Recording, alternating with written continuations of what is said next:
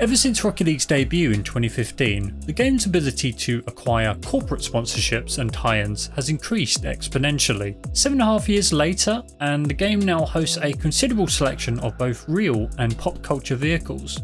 From Aston Martin to Ford, from sporty to military grade. You'd think somewhere within this selection there would be a winner in the eyes of the public, but outside of some fairly popular outliers, none of these cars have had the staying power to topple the best. So what about licensed cars makes them non-meta? And is there really such a thing as an artificial barrier to becoming top dog?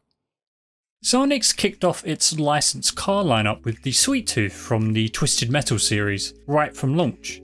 If you also forgot that Rocket League had licensed cars right from the get-go, it's probably because this car was exclusive to the PS4 and could only really be seen if you were also on PS4. That wasn't the end of game tie-ins either. The Xbox One release at the start of 2016 introduced the Armadillo from Gears of War and the Warthog from Halo. All very iconic vehicles, unfortunately locked away from PC by exclusivity. Early in 2016, the game would get its most iconic licensed car with the 2016 Batmobile. We already talked extensively about this car in another episode, but know that it had one of the largest impacts on the competitive scene out of any tie-in vehicle. Jumping to the present, after a very successful few years and an acquisition by Epic Games, Rocket League has the standing and backing to host much larger fish, such as real-world manufacturers and blockbuster movies, and does so on an increasingly frequent basis.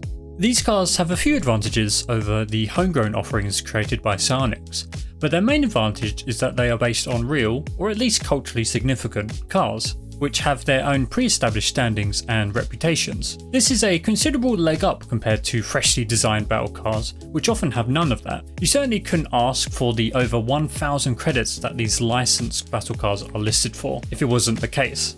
Oftentimes Epic leverage the hype of these licensed cars to help sell more of them, which is also something an untested, unknown battle car can't do. But obviously, if these cars were nothing but positives, we wouldn't really be covering them here. So what are the numerous reasons that these cars will never ever see the cultural, professional meta?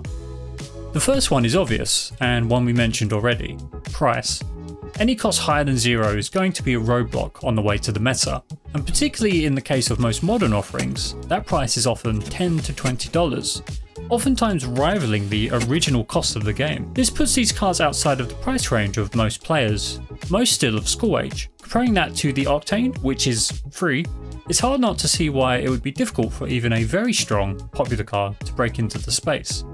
Next up we have availability. Oftentimes these licensed cars are only available for a short window of time, usually a handful of weeks in line with certain events. These cars usually coincide with a cross promotion of some sort, like the release of a film or a live event. Once that time has passed, the cars always rotate out and are otherwise unable to be acquired. This limited availability often hinders their ability to propagate amongst players over longer periods of time, and further prevents them from entering the meta. Things bought via the item shop are also untradeable, which means that they can't be circulated around the player base like the Fennec can, as an example. Practically all licensed content has one thing in common when it comes to Rocket League: a severe lack of customization. Although a good looking car doesn't make or break the game meta, having the option of customizing your car to suit your style goes a long way to keeping it fresh. Oftentimes, due to licensing agreements, these cars seldom have any options, sometimes not even colouring. Something minor, but worth noting, is that these cars are beholden to their real-world designs, something that homebrew battle cars are not, meaning that sometimes these licensed cars aren't perfect fits for any of the hitboxes. The hitboxes are pretty accommodating as they are, but it can be sometimes fairly obvious when Psyonix are reaching a bit to get a vehicle in game, either through the scale of the vehicle or how forgiving they are of the fit. Looking at all of this, it's clear why these cars aren't shooting for the meta. They're not designed to be. Ignoring how awkward it would be for Psyonix to have a paid-for vehicle be the forefront of the meta, it's clear that these cars are here to carve their own niche for fans of the products or manufacturers. Game tie-ins with other media are becoming increasingly popular as the medium itself grows both socially and economically. We do see the occasional real-world car pop up in professional play, mostly by those who have the skill to back up a bit of flair. Would I bet that they would keep using them in a series if it came down to the wire? Absolutely not. But it'll always be cool to see proof of just how far Rocket League has come.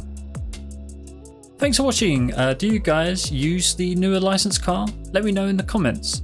Personally, I don't, but that's because I only know I'll use them for a week or so. Thanks for watching again, and I'll see you guys in the next one.